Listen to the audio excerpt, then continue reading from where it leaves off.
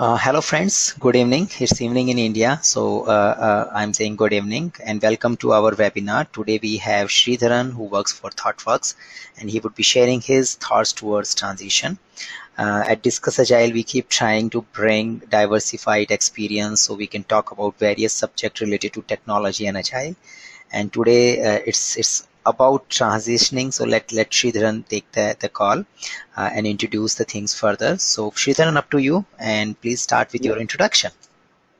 thanks a lot, Saket, first for the opportunity as well as for the setting up the stage. Hey friends, this is Sridharan. As Saket introduced, I work for ThoughtWorks. I haven't put a slide introducing myself because I'm more comfortable talking rather than uh, putting a lot of slide together. You will see it as we go along in terms of the presentation deck. I play a role of a client partner, which you can map it to a account manager in like the other organizations, most of the organizations. I do take care of all the existing account client relationship in the market that I am part of, as well as I come up with a lot of delivery background. So I do give delivery cover, delivery assurance cover, or delivery support for mainly the accounts that I am taking care of. But sometimes if some other accounts need help, that's where I go help them. So that's a brief about me. So moving on, as Saket was mentioning in the beginning, I mean, if some of you would have joined early, this is not about transitioning into Agile. This is about if there is an ongoing project that customer wants to transition, let's say from one vendor to another vendor, or they want to insource it from the vendor. So this is more about what are some of the nuances that we often tend to overlook, which might impact the entire transition, then the outcome of it. I mean, if you take care of it, then you will most probably see a positive outcome. If sometimes if you tend to miss it, then what are all the impacts that we will see? That's what I'm trying to go through in the next 1 hour. And if there are any questions that you want to ask me, or if you want any clarifications, I'm okay to take the questions as we go along, unless it's going to take a lot of time that we can postpone towards the end. With that, I'm moving on. So what really is a transition in Agile world? And please remember, I'm going to focus the next 1 hour on the Agile based transition and not the traditional waterfallish transition or any other approach. The reason I put this picture over here, it's moving train, or there are two moving trains, and we are not going to stop the trains and do a perfect handover of, okay, let's say in this case it's a water bottle, but we are not going to have a scenario where everything stops and business is happy to give IT the time. Okay, you guys do the handover perfectly, and then we will start taking new business features or functionalities. That's not going to happen. So this is not really handing over, but if it's not a handover, then what it is? So that's something I'm going to go into the details in the coming slides.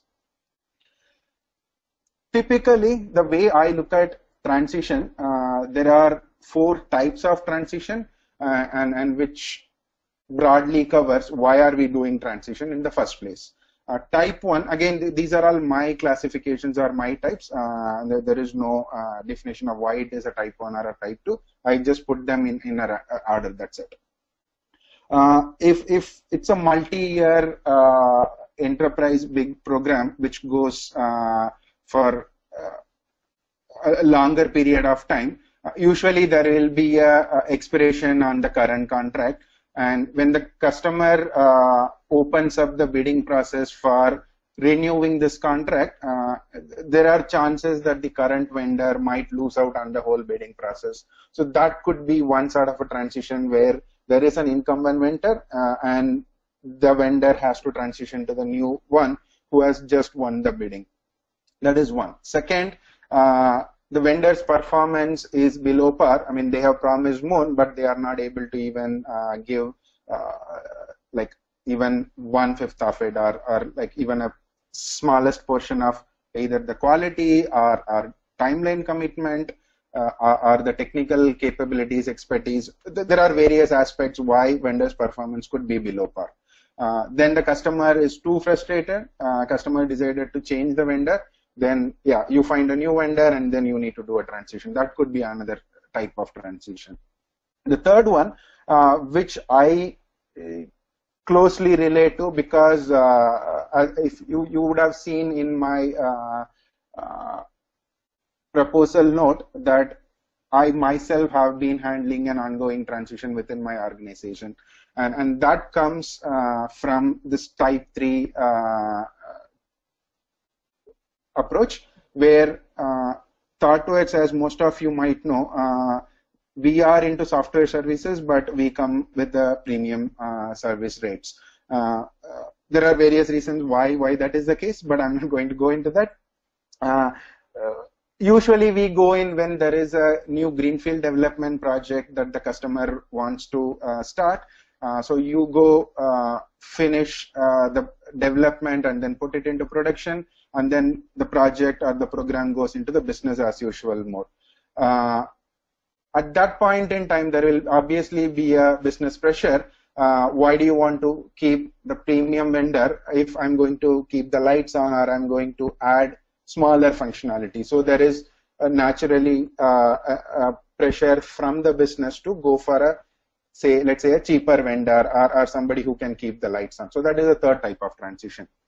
And the fourth one, which I'm seeing more common these days, especially in India, is most of the offshoring companies are trying to insource their project by like recruiting similar talents, or sometimes what fits their organization, and that way they want to get rid of the vendor even if their performance is good, in terms of trying to save or optimize some of the budget that they are spending on the IT. So that could be the fourth type of transition. There are four aspects that I look at. There may be other types of transitions. If you guys have any other scenario, probably if we have time towards the end, we can quickly discuss, but I'm going to focus on these four scenarios today. Now, in terms of the characteristics of these transitions, I'm trying to put it into perspective of an incoming vendor or an outgoing vendor and the customer himself. The picture you see over there, I mean, you can relate it to any of the roles. I mean, I don't mean any offense by putting a dark picture over there, but that's the most anxious picture I could find when I was searching over the net. At different point in time, everybody in the whole transition process would obviously be anxious for various reasons.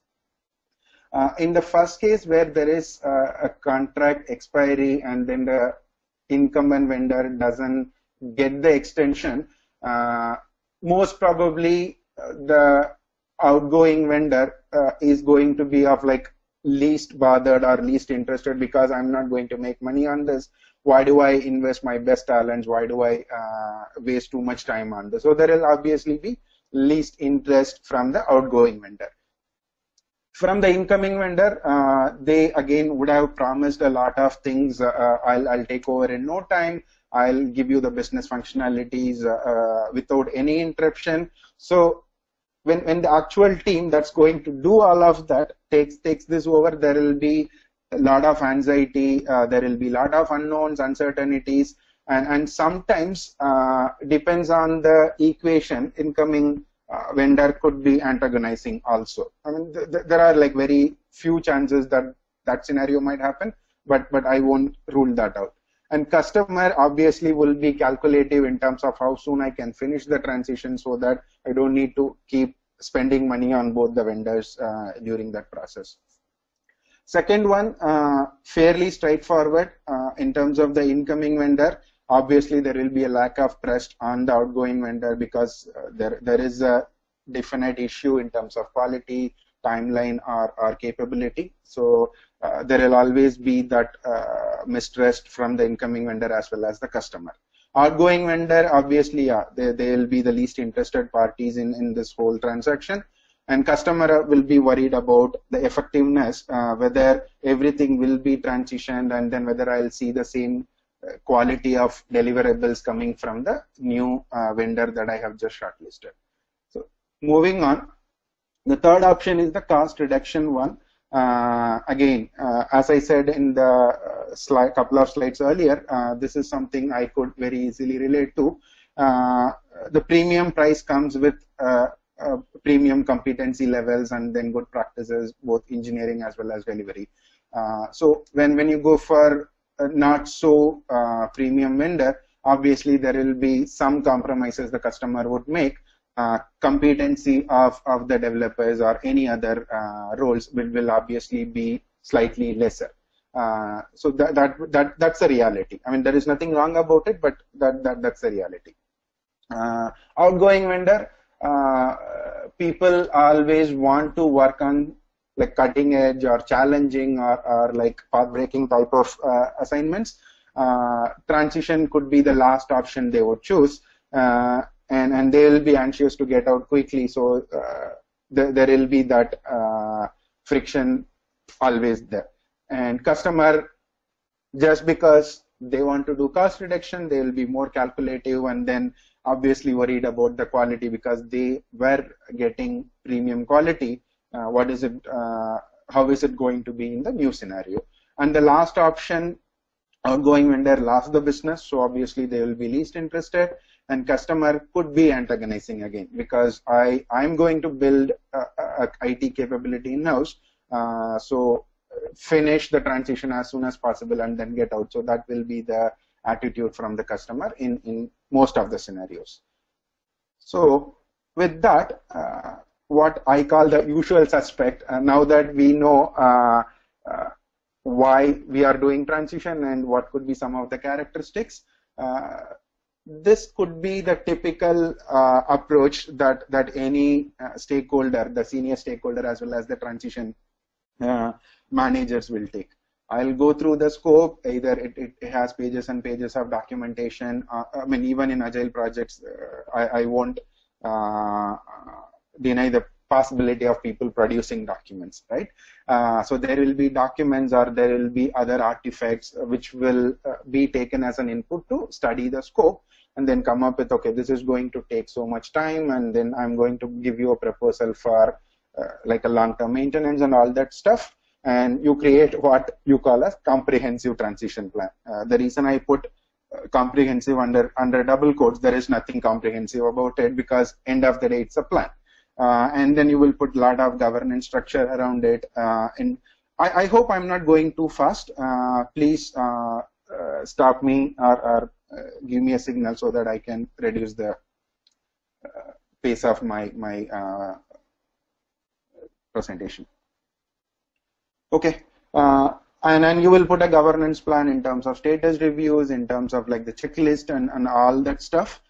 And again, no offense meant, the transition managers from both the vendor organizations and from the customer typically get into the admin mode of, okay, there are 10 items, okay, you are supposed to complete 2 items by end of this week, where are you?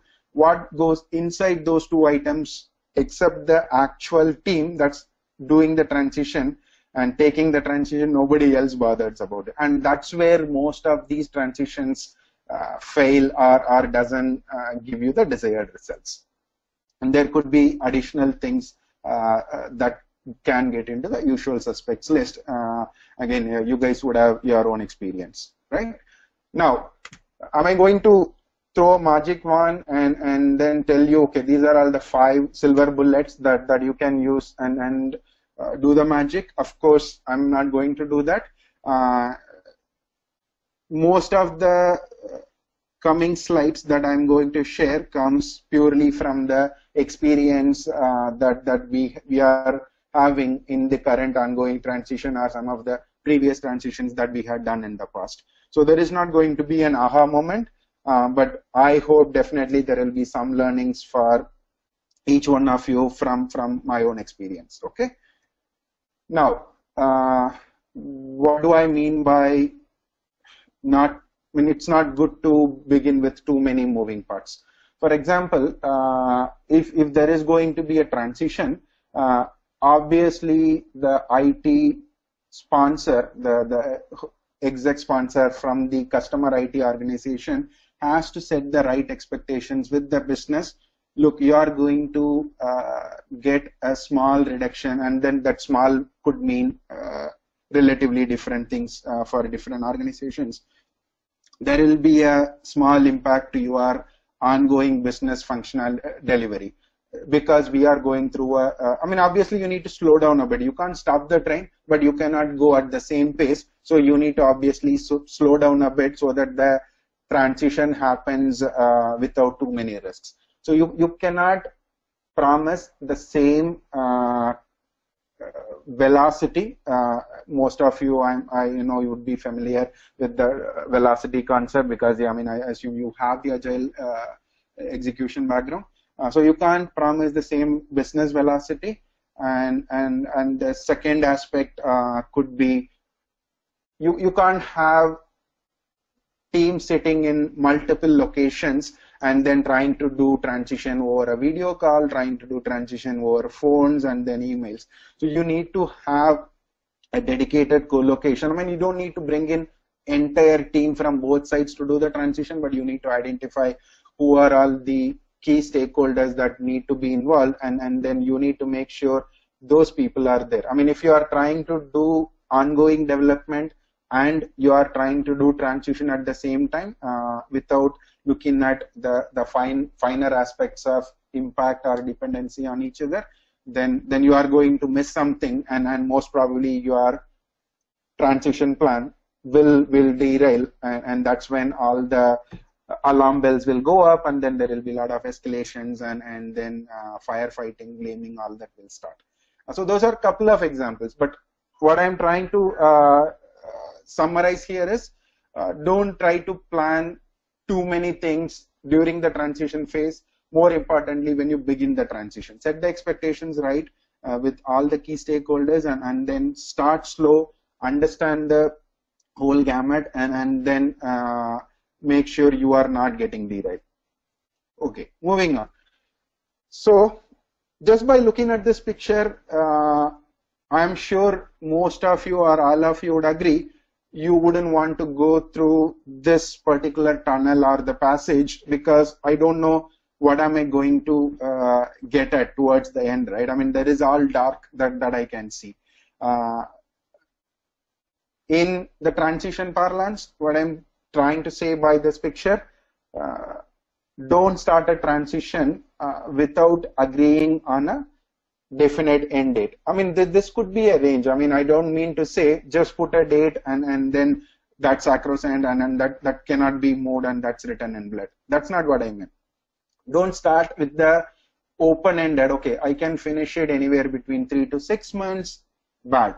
I can finish it in 12 months, no matter how complex your applications are, how many years you are running your development, you can't take more than probably, I mean, that's a thumb rule I can put. I mean, you can challenge me on that. I mean, if anything goes more than 6 months, then there is obviously something wrong with the receiving party or the vendor who is giving the transition or the whole setup.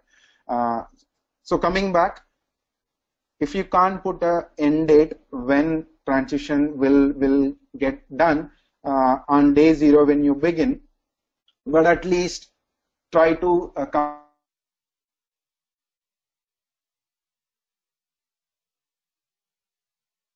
passage where everything is all leveled and then laid out. I'm okay to go through a slightly rocky and fumy path, but I see the end of the tunnel there, and that's more important to begin with.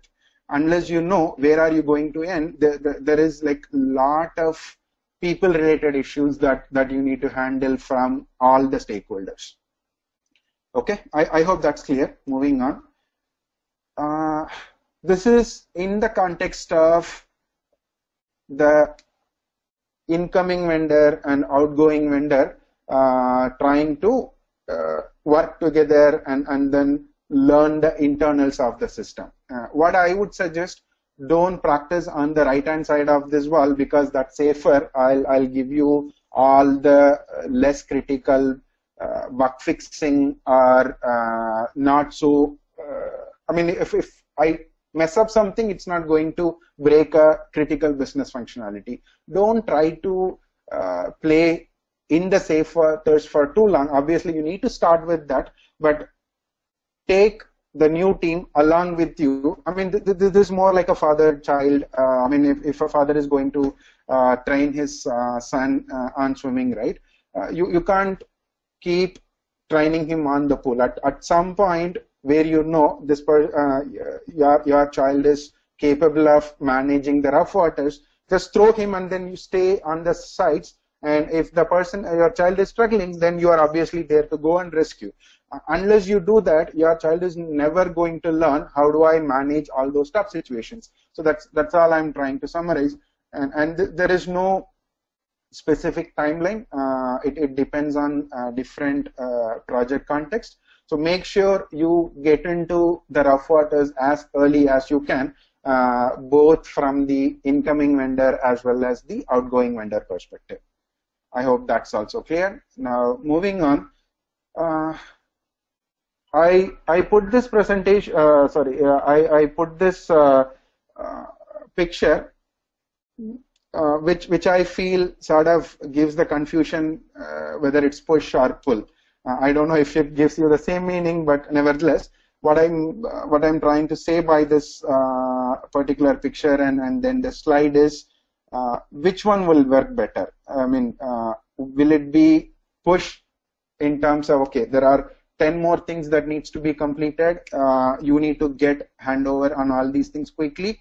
So I am going to push on this, or the incoming vendor is going to be more hungry and then trying to pull as much information and then knowledge so that the incoming vendor feels more comfortable.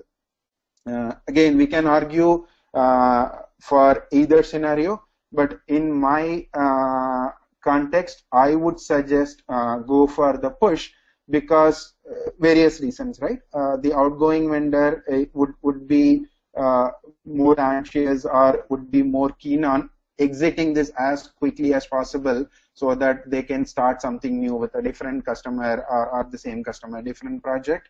And the incoming vendor sometimes would be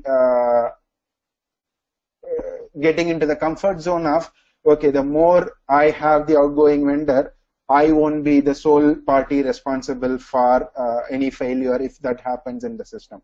So I would normally recommend go for push.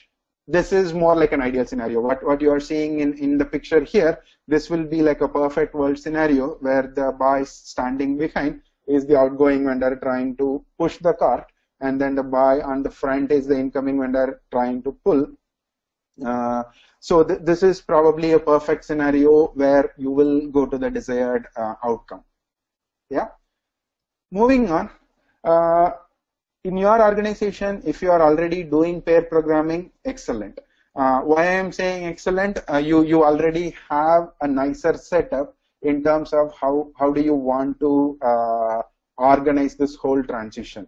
There will obviously be other challenges in terms of getting along culturally, getting along in terms of the competency levels or the engineering practices and other aspects. But nevertheless, you already have a setup in place where your customer is used to having two developers pair and then give the output. So the easiest option is pair one developer from incoming vendor, pair one developer from outgoing vendor.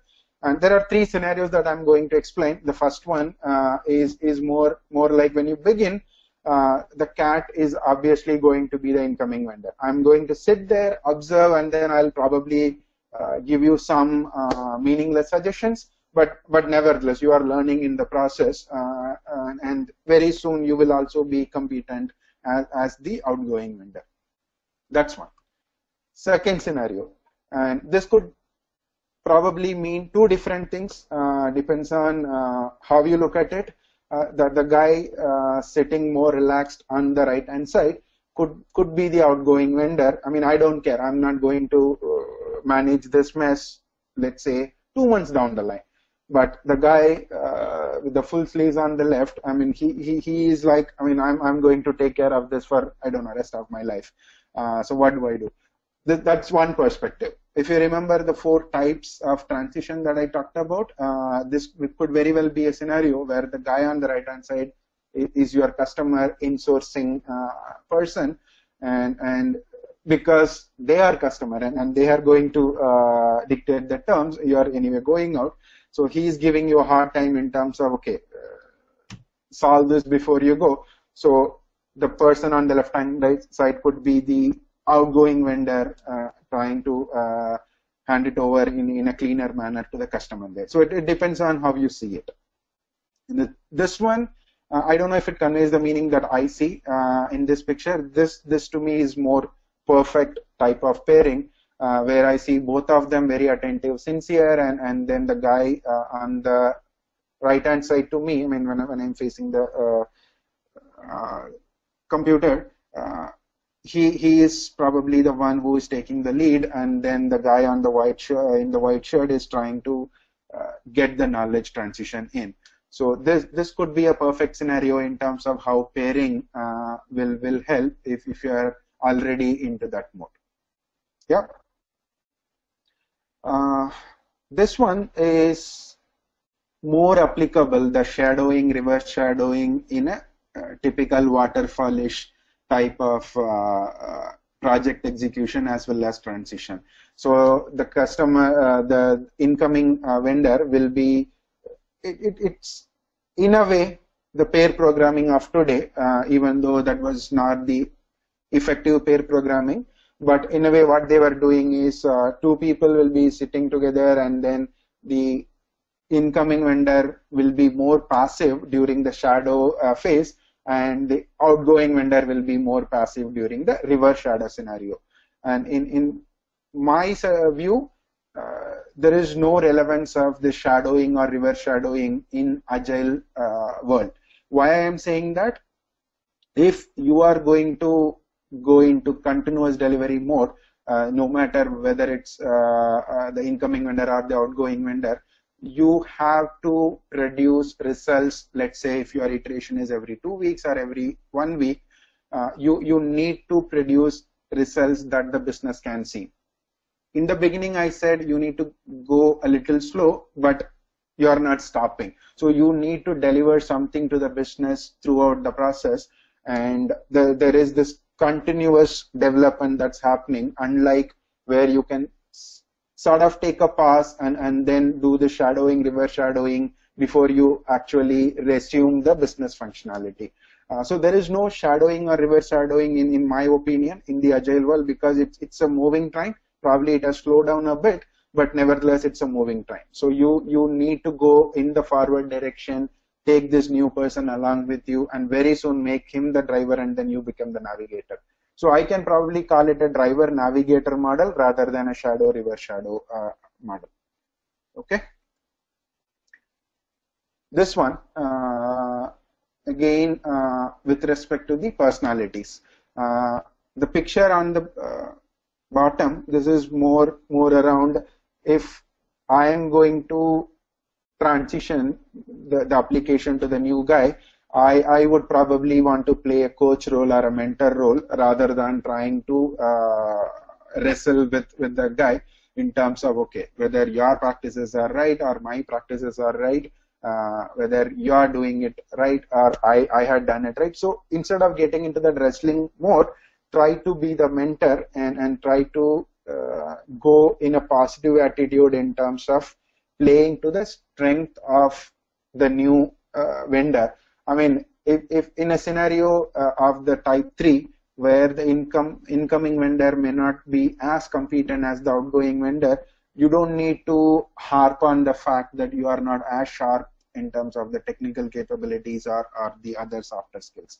So you just need to play to the strength of the incoming person and then make sure they feel comfortable, and then that way it's a positive environment where you are doing the transition, and then it will be a cleaner exit from your point of view also.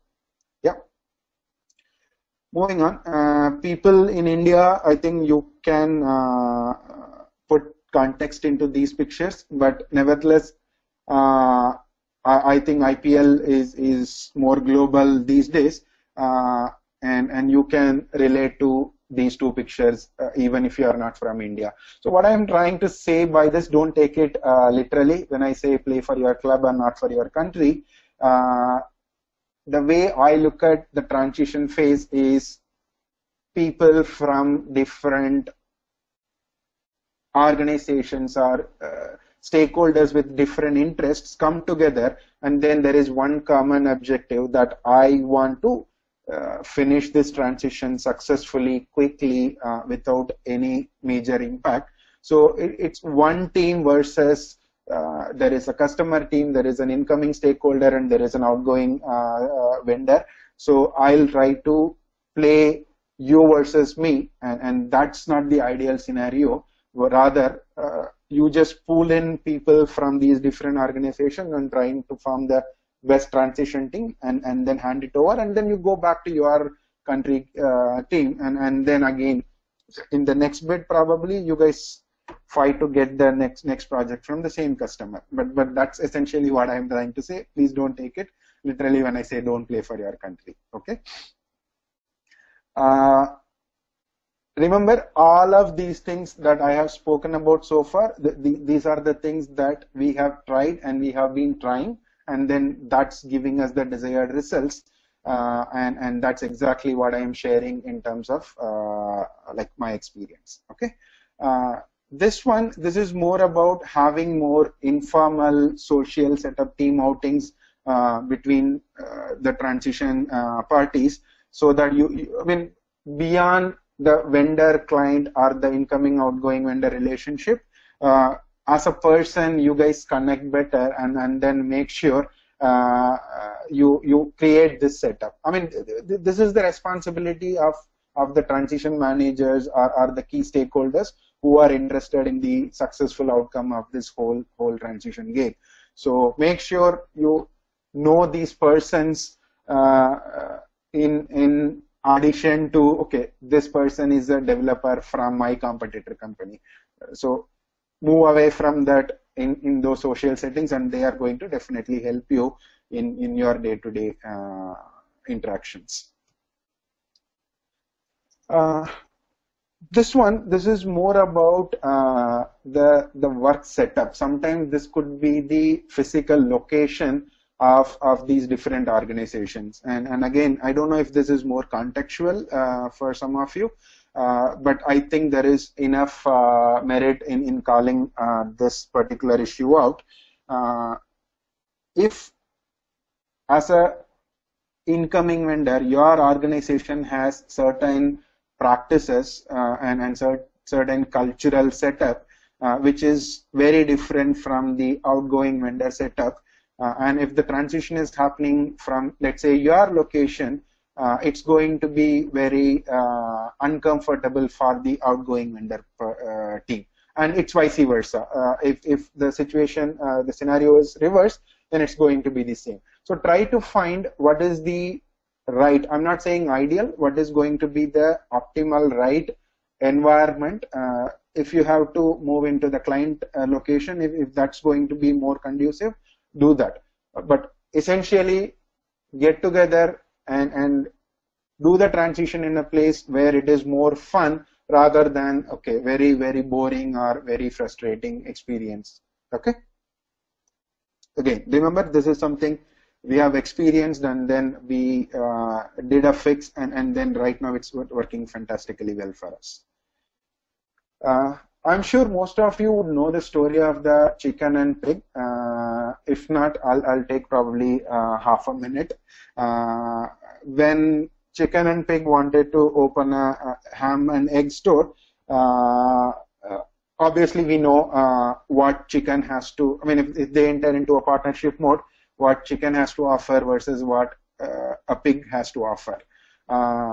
So with that, if you want to be part of this whole transition, be a pig and don't be a chicken where you have no responsibilities whatsoever. I mean, all you do is just give your egg, but you're still alive. Whereas in pig's case, he has to give his life to open the store or make the ham out of himself, right? So summary, if you are part of the transition, make sure you are committed and you are accountable, and then you have a stake in that. I mean, don't just hang around and then try to play more of an administrative role, because that's going to be frustrating both for you as well as the team in terms of like either getting a desirable answer or a desirable outcome.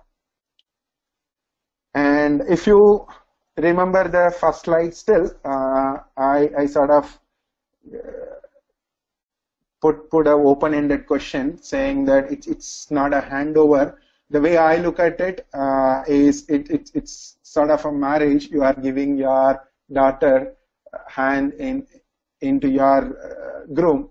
I mean, don't take it literally, but in other words, this is a project or an application that you have developed and you have nurtured over years. I mean, this is especially true when you are handling a multi-year larger team programs, and you know how attached you are to the application itself. So when you are handing it over to somebody, consider that as a marriage, and then make sure you hand it over to the right person. Sometimes that's not even your control, but nevertheless, assume that the father has identified the right person. Make sure you do it with all your attention, with all your care, and then don't just make it another handover. I think that's pretty much what I have. I think I finished it well ahead of time.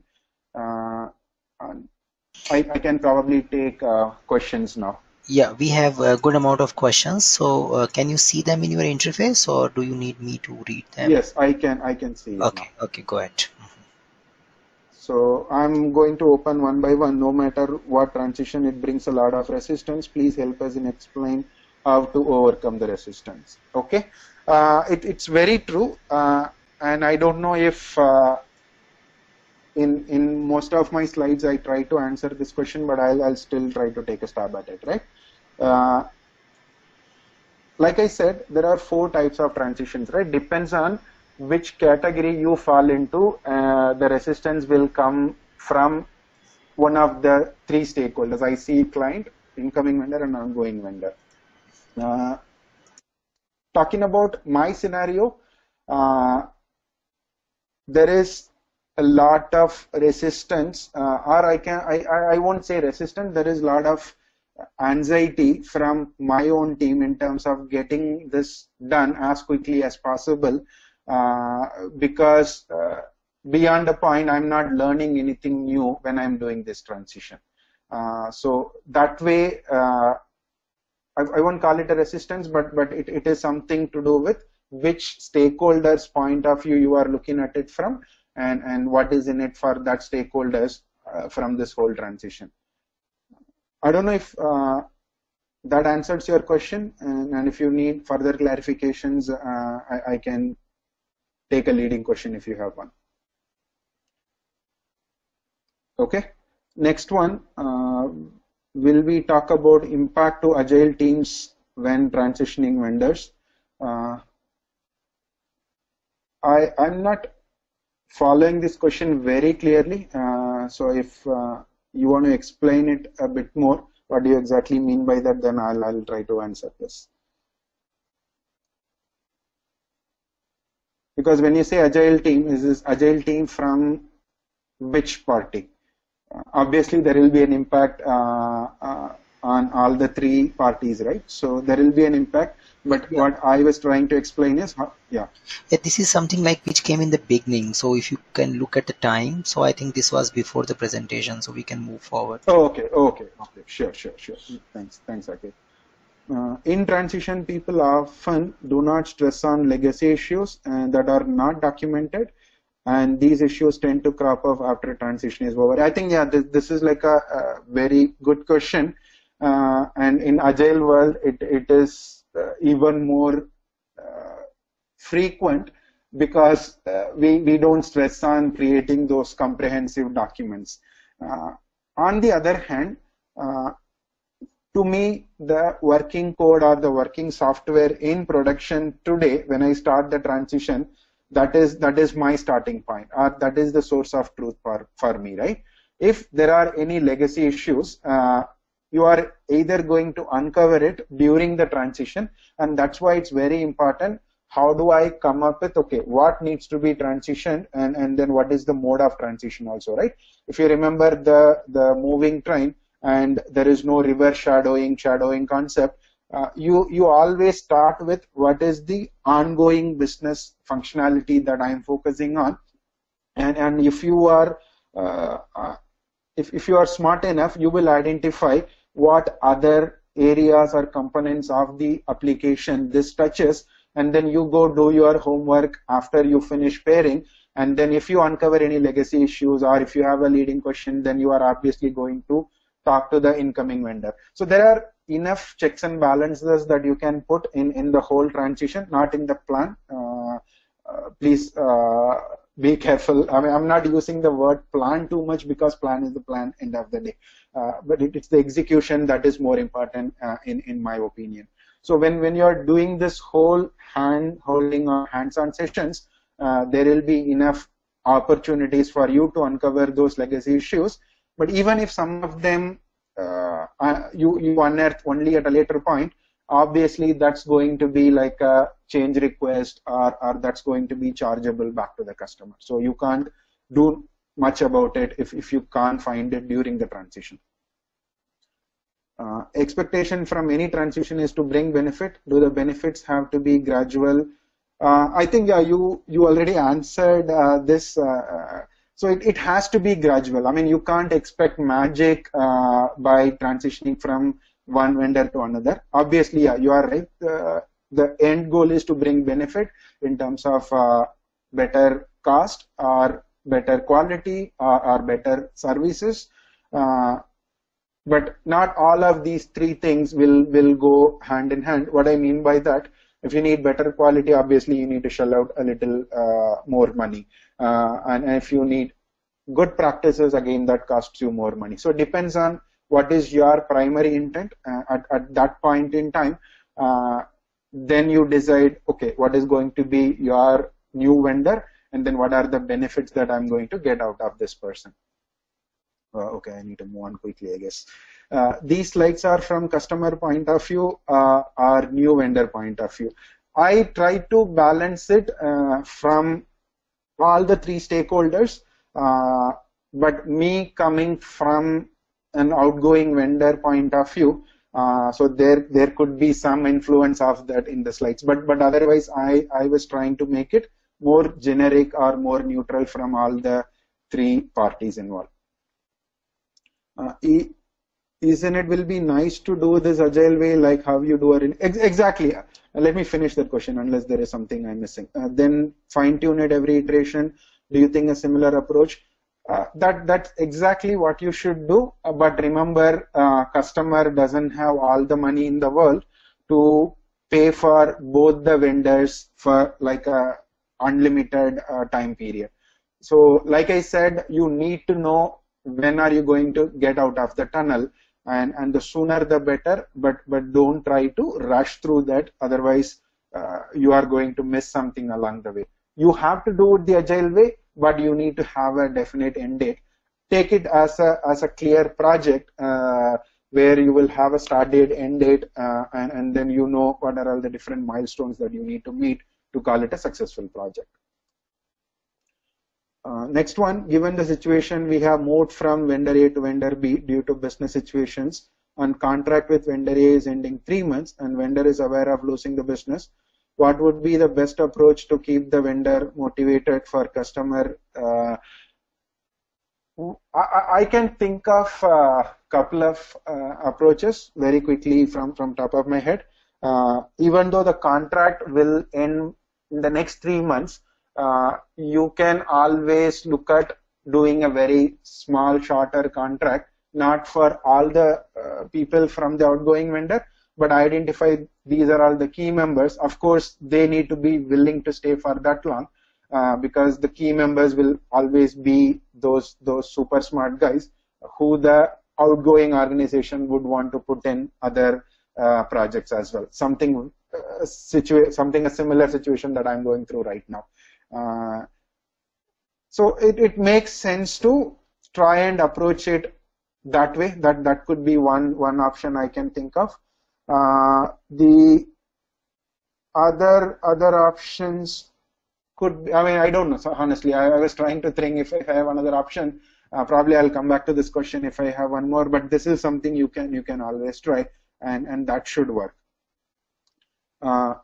Mostly in cases when vendor is leaving the project, the vendor is not even interested to give knowledge transition, will always use to hide information, not providing end-to-end information. So how should we gather information in such cases if we are an incoming vendor? So end of the day, right, in agile projects, there is nothing called hiding information, right? Because you will come to know about any of those bigger problems or sometimes even the teething issues as you spend enough time with the vendor and with the transition. And sometimes I did not, okay, sometimes the social outings are that kind of a setup will help you, because you will be yourself and you will be more honest outside the pressure coming from your organization. You don't divulge this specific information, don't disclose the specific issue that we have uncovered. I mean, I'm not saying with a bad intent that you need to go do some of these social setup outings, but sometimes that will bring out some of these issues, and you will also try to take it in a positive way. Yeah, there were reasons why there was a specific issue, but then we will bring it to the customer, and it's not going to be easy. Customer is not going to say, yes, I'm going to pay for fixing that. There will be some tough conversations, but nevertheless, what I can suggest is have more informal or social conversations to get some of these issues. And there is nothing wrong in doing that. And that's how I would say. What would be the key transition failure modes as per your experience? One thing I would say is if the transition time is too long, right? You plan for 6 months, but end of 3 months, it's very evident that it's not going anywhere. I mean, still the incoming vendor is not able to even pick up a small feature. The outgoing vendor is handling, doing all the heavy lifting. That could be your symptom. I mean, I'm saying 3 months, but you can sense it much earlier. Again, something that happened in my scenario, where the incoming vendor in my case was the insourcing client team itself, and due to huge competency gaps, my team was getting frustrated in terms of, okay, it's not moving anywhere. So then we need to think about other strategies in terms of, okay, identify why they are not able to be effective. Is it only the competency issue, or is it something to do with the setup that they are in, or is it something else?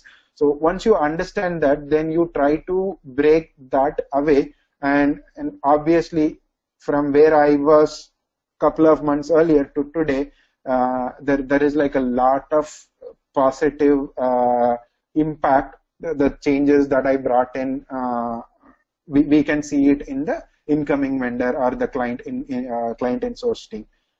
So there are like different aspects. One is in terms of understanding the ground realities, whether the incoming vendor is in the driver's seat or the outgoing vendor is still hand-holding or doing most of the heavy lifting. So there could be other few such scenarios as well. Also, I thought we could have feedback learning shared between outgoing incoming vendors. It's a very valid, very good point, and you should do that. And this is possible once you have a very friendly environment or a friendly setup. The moment both the parties start to trust each other and not look at them as, okay, I'm taking away something from you, and then, okay, you are snatching my business and project.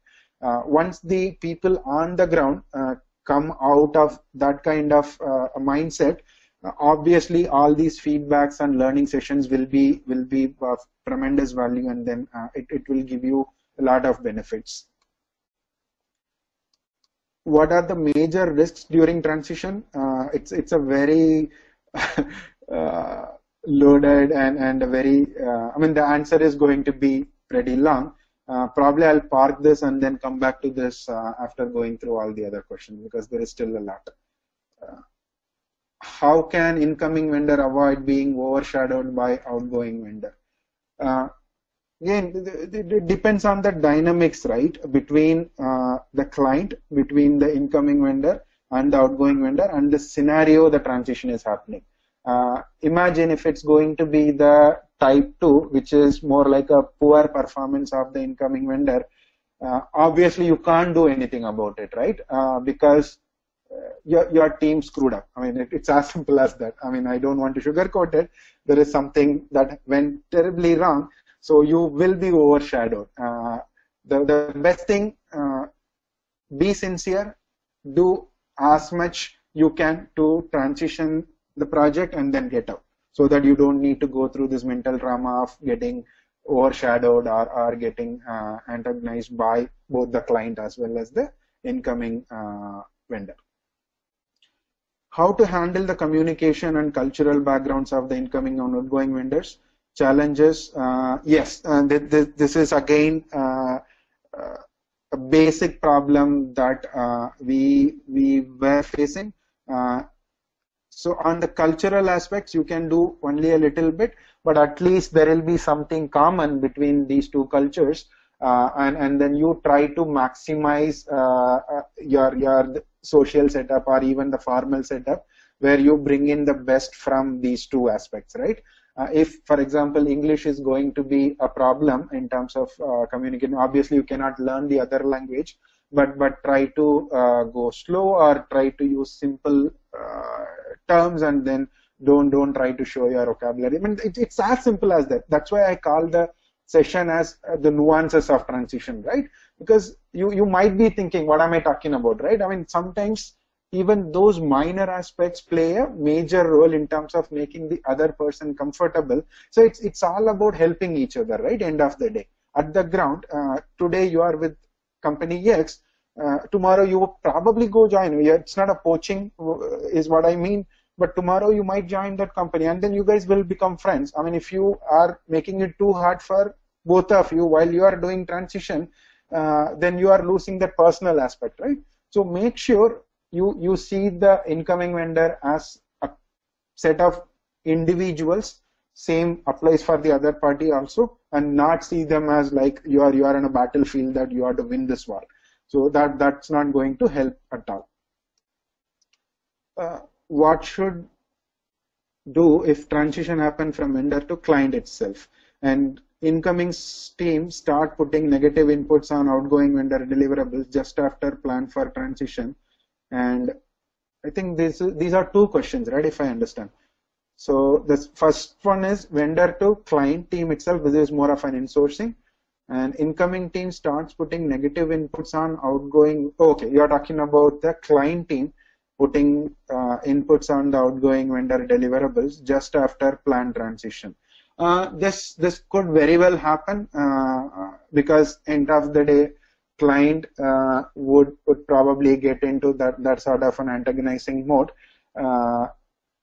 In those situations, if you are not at fault, I would say you be firm on your approach, and then don't yield to pressure. It's not very easy to practice, but I don't see a shortcut to that.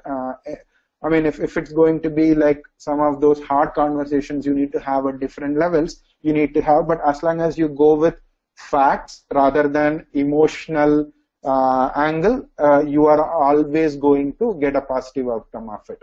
Rather than, okay, going the emotional way, I have a 4-year-old relationship with you, you know me well. So you need to balance that, right? A moment ago I was saying the personal angle, but that's not going to help you all the time. So you need to keep your facts ready, and then on top of it, you build a rapport with the other team. Recently, we have left a support project after knowledge transfer. New vendor has tried and failed. Now the project is back in our code. Meanwhile, we have removed the contract resources after the transition. Okay, we do not have existing resource. New vendor could not give proper transfer. I haven't come across this situation, at least in the recent times. In the past, yes, but that was a completely different setup in a waterfallish world. So I don't know. Maybe we can pick this up offline. I can't give you like a very quick fix, quick 2-minute answer on top of my head. This we need to go through in detail and then see if there is a way. There would be definitely. I mean, at least I'm more optimistic when it comes to any of these aspects. I'll never get into okay. I'll rule out and then it can't be done. Probably we can pick it up later if that's all right with you. If vendors are not supporting, and how client KT manager should respond, react. I think this should not be too hard, right? It may be, again, right, look at it this way. The incoming vendor will never do that because they just want the project and then they need it. Outgoing vendor most probably can try to create unrest or not a favorable situation, but it's not that easy, right? Because end of the day, it's a professional relationship, and if you are going to be very unprofessional in terms of how are you handling the entire knowledge transfer, probably you are going to be blacklisted not only from that particular client, but all the other client organizations who this client, let's say the CEO or the next in level CXO guys have contacts with, right? So it's not always that easy that you behave unprofessionally and don't support the transition.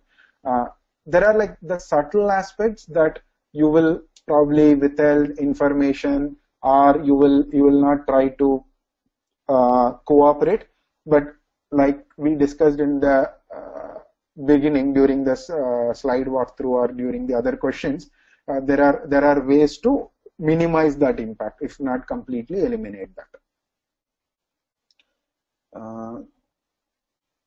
Is it good practice pick up for is it good practice pick up few key people from outgoing vendor? I wouldn't recommend this, please, because this is not professional, right? Outgoing vendor and hire them for you. I wouldn't recommend it. Probably, this is a bad idea.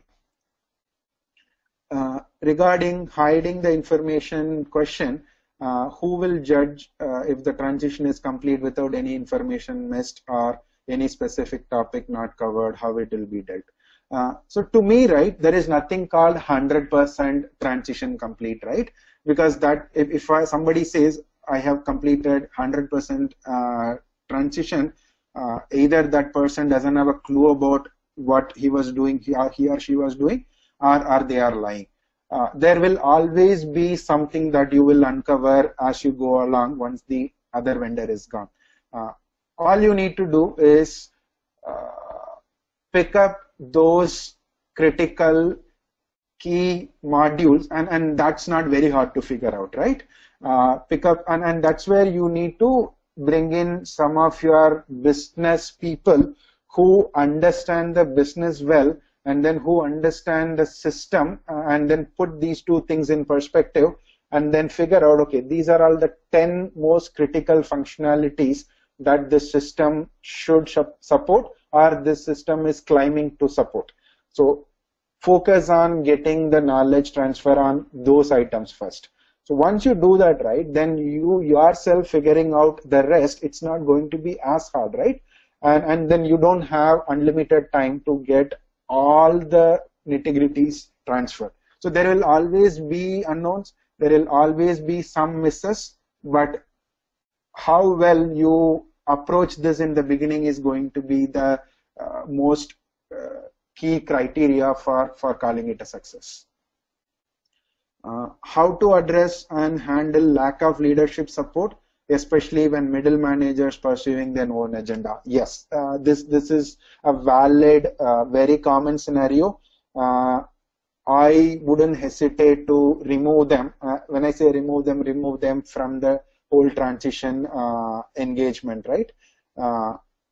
The agenda for anyone, middle management or senior management or the sponsor or the team, should be how do I get the content transferred and not the ego clash or not trying to satisfy my hidden agenda, right?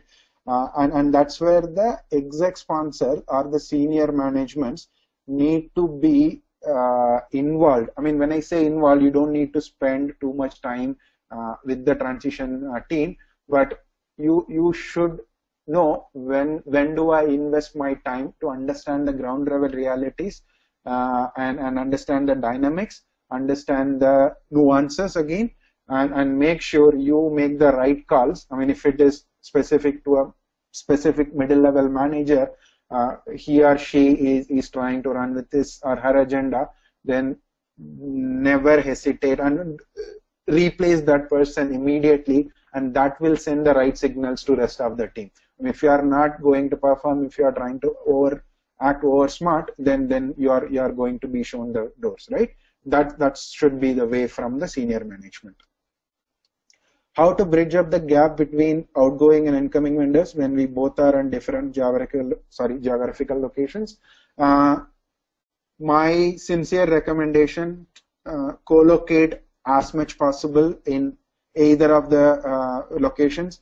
If you remember the last but one slide, try to see which is the most favorable location because that's where you are going to get the best results out of it. Please don't try to do it over phone, over emails, over calls or anything, because that's never going to be effective. Cost is obviously a factor, but you need to come up with your facts why you need to spend that additional money to do the co-location and then get it done quickly. I hope I answered the questions. There is one that I need to come back, but I think we are running out of time. Yeah, Sridhar, and we do have many questions. I'm not assigning you anymore, and I'm requesting all the audience to tweet your questions. Sridhar is very much available on Twitter, and if you follow Discuss Agile Twitter handler, I have tweeted a good amount of tweets today via Discuss Agile, and most of these tweets has a tagged so Sridhar, so you can tag him, so he will respond back. That could be a one channel to get the responses. So thank you everyone, and thank you Sridhar for taking time out and talking about transition with us today on Saturday evening. And thank you all the participants for participating. And queries related to PDUs, SEUs, please hold them for next 24 hours. You will get an automatic email from us which will have the details. And if something still get left, please use forum.eisenbridge.com for PDUs and SEUs related details. You get category A SEU for your CSP, and you can claim category A PDUs for your PMI related certification. So those details will follow up. Just give us 24 hours time because it's an automatic process. Thank you everybody, and thank you Sridhar again. And thanks so much Saket and the people for patiently listening into me. I hope it was useful. Yes, it was very useful. Sure. Thanks. Good night, everyone. Good